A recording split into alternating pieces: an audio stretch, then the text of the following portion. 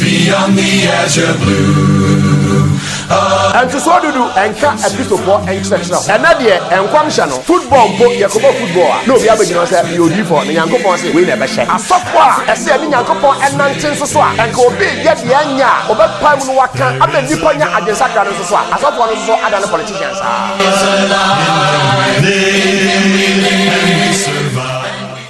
Good morning. Already ensure be brave and then pay and so. Sir, one Church of Christ. Esua onyankopon asam ene anopai me no eguso esua bibi a ye hyase efri Revelations chapter 13 ebra enkrofo ebisa questions on 666 na me no ahwe eneman kakra saa e de aba beduru se me no ehwe bibi efa enkwamhyefo de abrofo efra no prophets no eho Yamaka chraw da ene se no enya ade bia egina baabi ene sa de asorefo bi kan se ebeba afa na eba enya sa na te it is here with us na Satan enam ekwa huru bebre so ene wode dada enipa sa de ebeya enipa entumi enko onyankopon aheman no emu last week no ebra eba no metwe wadwe ejina so eka kira wo se so yo obi a wani abre e wo Bible adesuam na heaven enti na wokọ asore a ti ase se enemrei a yetimi onyankopon anyi odifo biara emfama kristosom obi a okasa bia no eye nada eye false claims na enkrofo no eye na last week no Ebra ya kwa metwe wadwe gina na ma 2 bi so. Number 1 ene se enkwamhyeni bia eni asase so ene a obedi dwuma biara ede ama onyankopon ewo kristosom ekwanso. Isan se 1 Corinthians chapter 13 verse 8 to 10 no.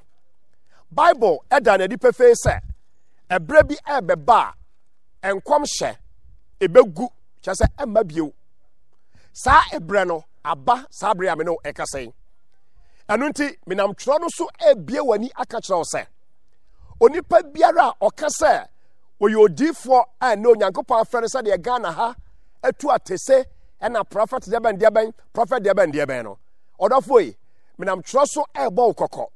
I am not here to condemn anybody. I'm discussing the Bible. Niama hu ewo tro kronkron ni mo no na me de ema wo men target individual bia o Ghana ha dia me no e kan say wo Bible ekwanso there is no prophet biara onyankopon ayi no ene especially our Christianity mo say omedi dwuma bi emfama yen. 1 Corinthians chapter 13 verse 8 to 10 no asamo na ewo ho nie o say love never fails, but whether there are prophecies, they will fail. Whether there are tongues, they will cease. Whether there is knowledge, it will vanish away. In 1 Corinthians chapter 13, ebra na Paul nom etiase no na enkwamhye eye adwuma ana Paul ejina sa abra num eka se ebra bi eba enkwamhye no ebegu na me na Bible so ka kiro ena no pay say sa abre no aba and therefore so obi so hye enkom ena bibi ana ejeje no enkom hye begu 1 Corinthians 13:8 kasa hodo nso etu obetwa 1 Corinthians 13:8 na kira se ebra na Paul nom te ase no na kasa hodo eye adwuma dem o ka kira ye se ebra bi eba kasa hodo eye tongues no amene asua eho ade se obi oka bi na bia no oboa o kan se ebejai verse 8 1 Corinthians 13 sa kan se nimidia nso ebesa de matter se osofo obi ka eye so ridiculous and say say was nimidia nso besa ensenye nene enipa da so ye aeroplane ene ade what to petetuo. We are talking about spiritual knowledge here. Knowledge with which the Bible was written. Nimidia no a enam so ema ye de twerɛ Bible no ɛno na wɔka kyerɛ sɛ ɛbɛsa ɛnɛ asa enti me ntumi ntwerɛ Bible bio wo nso wontumi ntwerɛ Bible bio ɛnyɛ science and technology ɛho asam ɛna na o discuss ɛwɔ 1 Corinthians chapter 13 verse 8 why enti Bible si so dua sɛ enkomhye no ɛbrɛ bi ba ɛto obetwa me nua adɔfo enkomhye ni bia ni hɔ obi a wotie me nɛ a wagye atum sɛ wo yɛ enkomhye ni no wasam yɛ me mmɔbɔ sɛ bibi ɛgyegyew na ɛnɛ me de made sua kɔ awieye na abɛdwene ho akwakyiri a wobɛhu adekode a ɛgyegye wɔ no 1 Corinthians chapter 13 verse 9 no or say for we know in part and we prophesy in part sabra no na Paul ekasa no we know knowledge na okan na make ho asam kyerɛ no was nimdia no omo no na it was in part as I saying ebra na Paul no eti ase no na ye ni Holy Bible from Genesis to Revelations ewo ho ebra na Paul no kasa no na ye Old Testament nko a na ewo ho ti de Paul no eyo ye no akyire yi no na New Testament aba beka ho ami enya complete Bible and therefore that knowledge no a onyame de ma nipa so won fan tro ade no wo se ene eni ho ne mo ebio verse 10 1 Corinthians chapter 13 or say but when that which is perfect has come then that which is in part will be done away na se de ewie peyo no eba eno ana de eye efa ene efa no obegu no timetable no ana o ka kire o se enkom hye wo se ye hye enkom efa ne fa enti sabra na o mo hye enkom no na eye efa ne fa na se de ewie peyo no eba nia eye efa ne fa no ebegu me na Bible so ka kire o se de ewie peyo no ani Holy Bible yi a me gina so a me no de kasai that is the manual a Christopher Owusu e ka onyame asam the Bible say men kan kire o se ebra na omo hye enkom no na eye bra na ye ni Holy Bible eda ho a yetumi ede ye reference enu nti nyankopon ma akwan e ma enkom hye eye adwuma no wate ana in is out to us verse 11 aya 1 Corinthians chapter 13 no Paul said when I was a child I spoke as a child I understood as a child I thought as a child but when I became a man I put away childish things. Hallelujah. Paul said, Abraham ye abufra no, me kasai ete se abufra. Menti ase ne te se abufra. Na me dwene ete se abufra. Na me nyini ye die, magu emofra sem no. Oti ase. Kasa hodo, enkom hye, ene sa ne manema no a Kristosom hye ase no a na ewo ho no. Afere na Kristosom ahye ase ewo wiase. Enti na Kristosom eye child. Na eye abufra. Now, when Christianity is fully established, te say de ene eye fully established here. De ye emofra sem no, o se ye tu ni nyina etugu. Me na fo a wutie me. Wo pe owu a obenya o. Omo a eka ne so omo ye enkomhyefo prophet fo ni nyina no. Na da. Enye no kreda. Na me na Bible so e kyerɛw enema bi. Enti ye krado na tie. Last week, me make a statement bi. Na ma menkai obi o. Me ka kyerɛ wo sɛ yenya enkomhyefo bebree ɛwɔ Bible mu, especially in the Old Testament.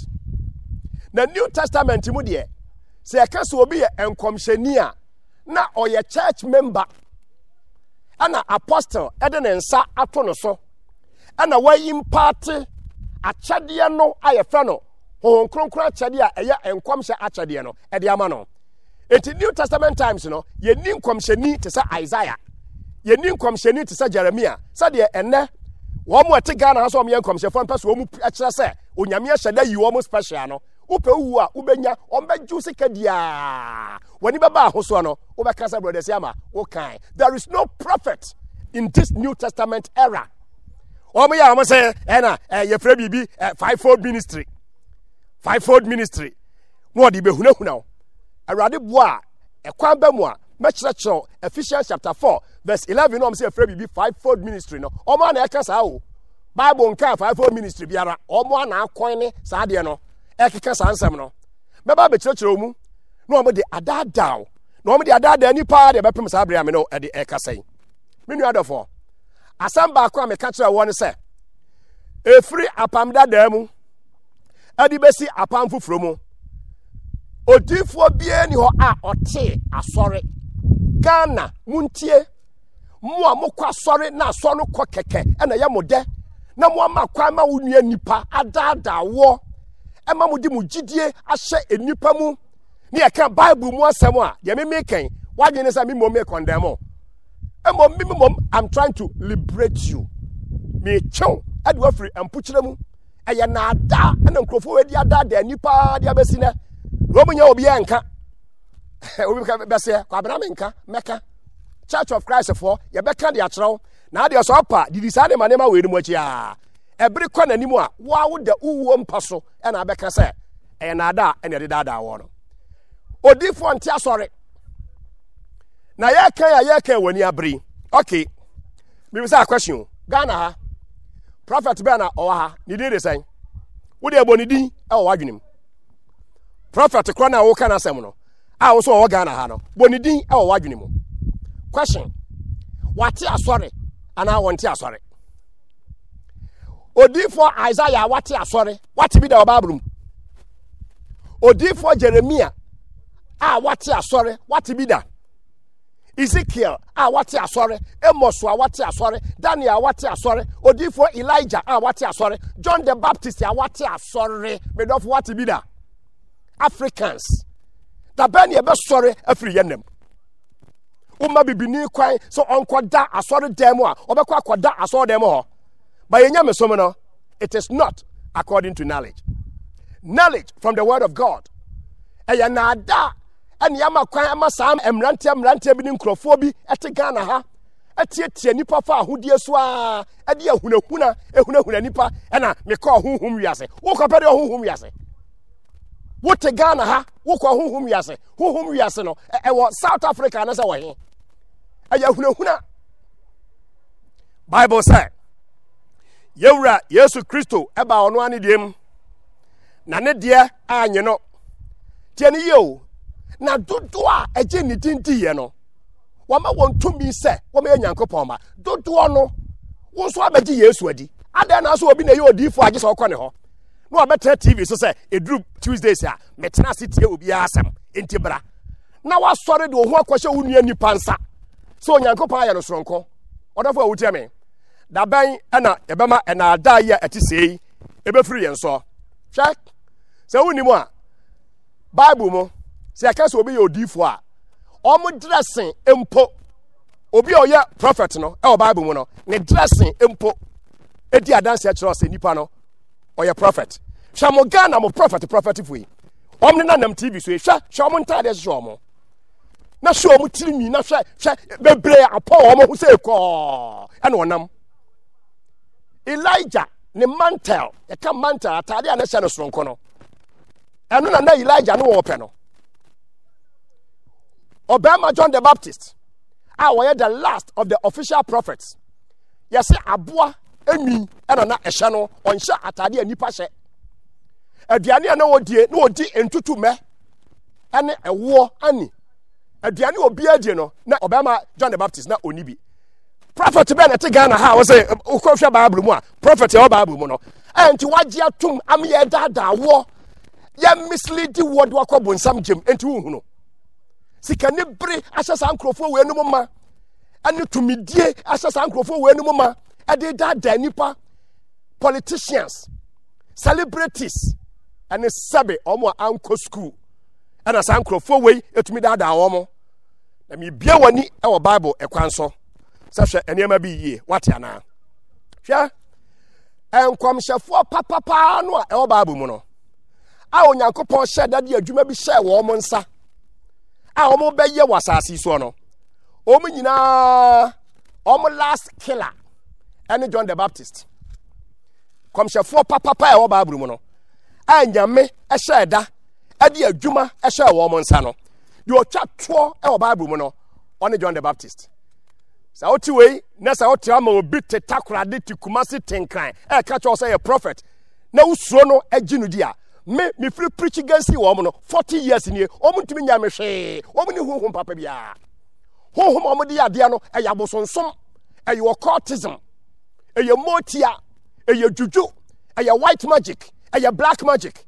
And Ninya me home cron, I take Christopher Omun Asia, and to me, the anti Omun to me, no, I don't know.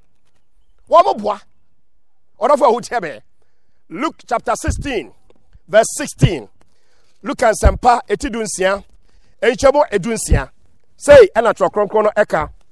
Wasi, the law and the prophets were until John. Since that time, the kingdom of God has been preached, and everyone is present into it. Wasi, emrano. Any edifo no enyina ebesi e John the Baptist so. Hallelujah. Bible say. Enti obi onam Ghana has a prophet. No omo kuntokwa. Me a prophet one. Me a nation's prophet. And I waste me ya de prophet. And de prophet. Na unim Bible nti no. Na udi sa na mayechi. Enuro and I'm saying crofo no use so. Odofo pa wo tell me. John the Baptist and the last prophet. A free and so no. Christianity shall say no. Omo ye from omo prophets no. Omo mfa omo ho ntoto Isaiah ho. Omo mfa omo ho antoto Jeremiah ho. Omo ye church members. Ana apostle den nsa to no so. Ana wanya achade a ye de hye enkom. Na achade ye de hye enkom mpo no. Omo no New Testament mu enkom hye no. Sana na esitie. Tie nyame asem ye o. Tie ni ye pa. 1 Corinthians chapter 14. 1 Corinthians chapter number 14 verse 3. Or say, but he who prophesies speaks edification and exhortation and comfort to men. Let me repeat it. Me say, and come for papa no. Last one, and John the Baptist. A free and so no. So it will be a prophet. Our New Testament times as well. And you know, be na muhu Ghana ha no omdiatete asore no. I almost in Yamia, almost special to me, you know. Prophets in the New Testament are church members. Said you will be a chadie, speaking in tongues, no. San will be a chadie, and comshe. Now, and comshe, no, I'm saying. Ghana and comshe, I'm saying. Kotokone has a kobo, na kotoko, and a baby. Omri ayan comshe, maimu. NDC, any MPP, and a baby, and also so and comshe. Sabe, otumfo, ebewu.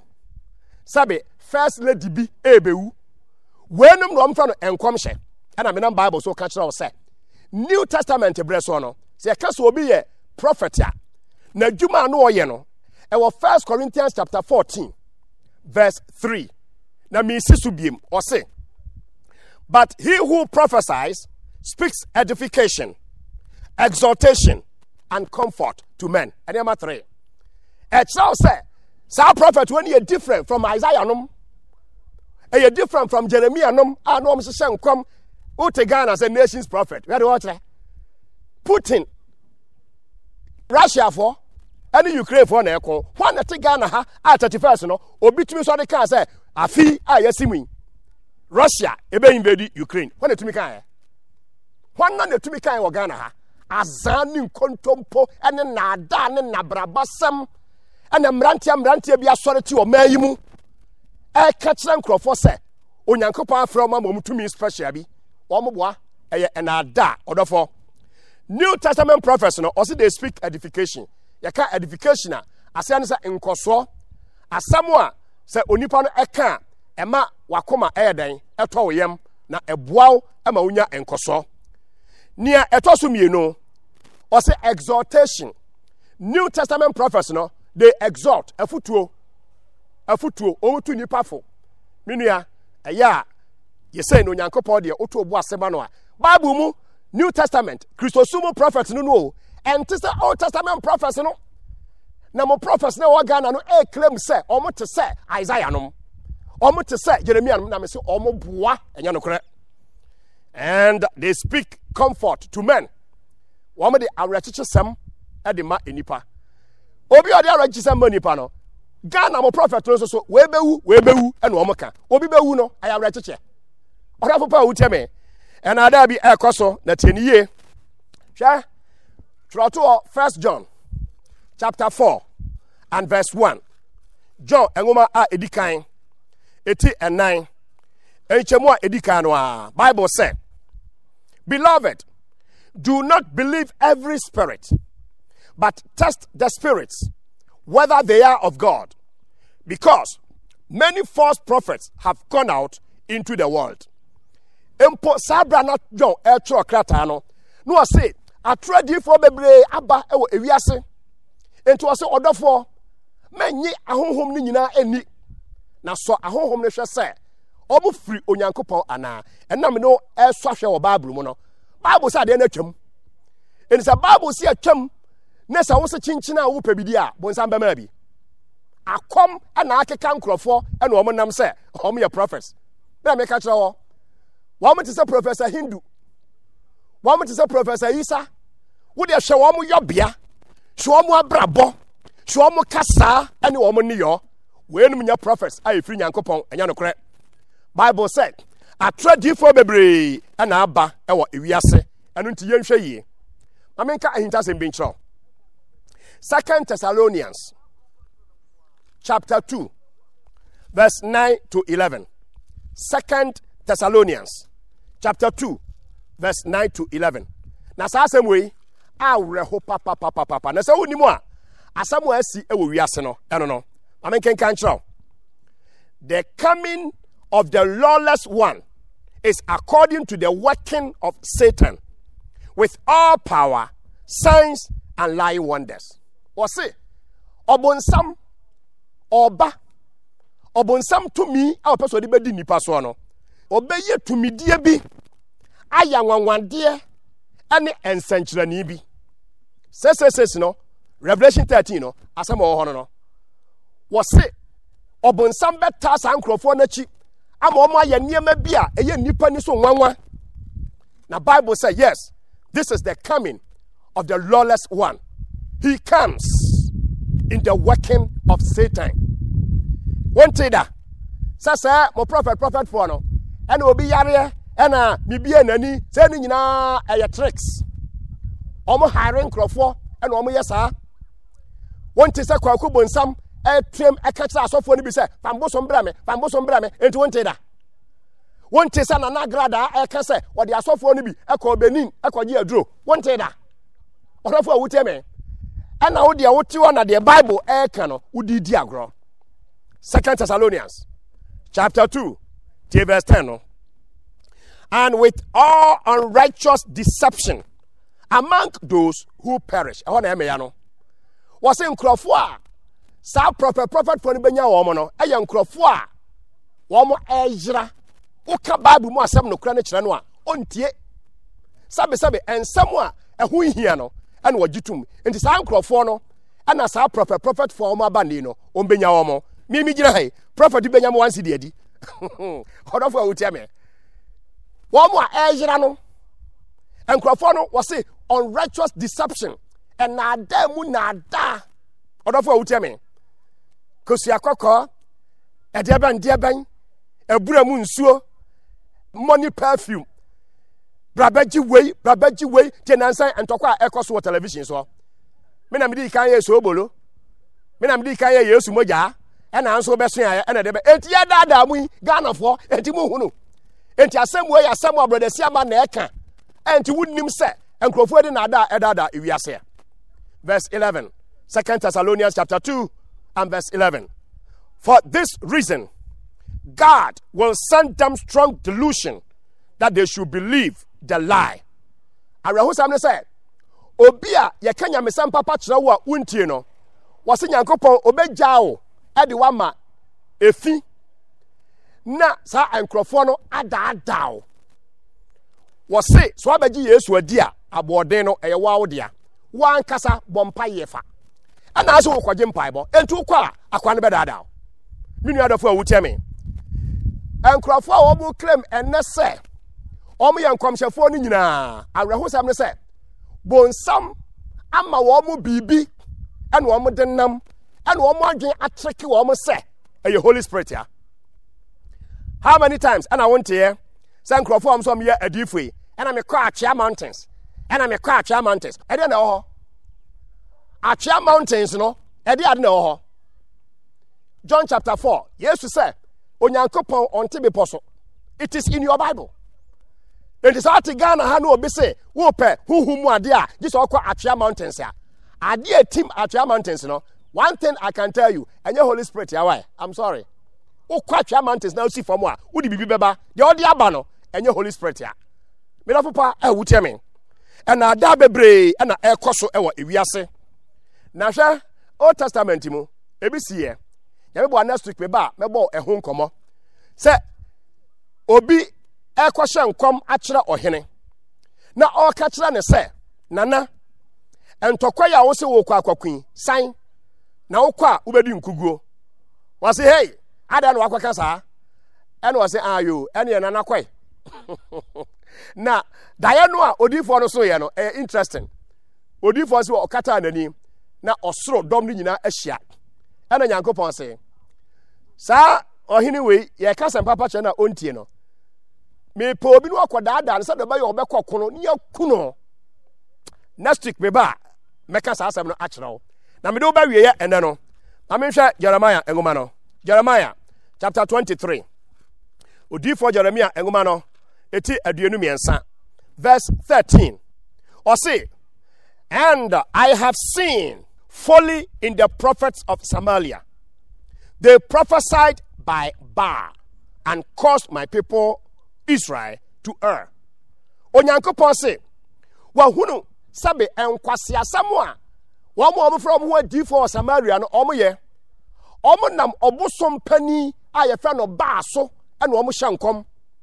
No omo dia da Israel for ama Israel for adwan ye omo say, Nyankopon e na ekasa e de kire wo mo enu bi na akwaso wa Ghana yo yente Ghana ha enu obi sori ye ka kire ye sek na Akufo Addo aban yo waba sesi a second time no enema nyina be ya mre ate sade ya tete apples e de ma ye ho badwu ye nkama ye te o sesi ya wutie mi wo ya MPP ni o ya NDC ni o so ho adwo a wa na atwe so ho adwo a ene petrol bo and so obi sorry say o nyame nipa na nyame na aka kire no say o meka kire Ghana they prophesy by Baal womunam abosom tumi so na hye nkom ededada nipa e wo sa asase so me nua dafo wutie me na so verse 16 me di twa to no a o say thus says the Lord of hosts, do not listen to the voice of the prophets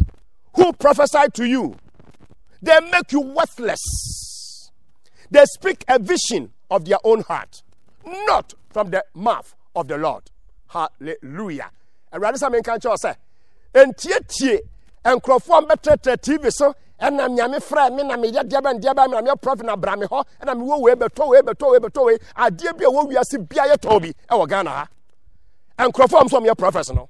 At the dada enipa afetie de omoka obi kra so onye Bible ni bim. Yes, on your Bible nibium. Next week, me know better so. There is no single prophet in this country. And you shall know the truth, and the truth shall set you free. The churches of Christ salute you, and good morning. God richly bless you. Bye bye. There is a God.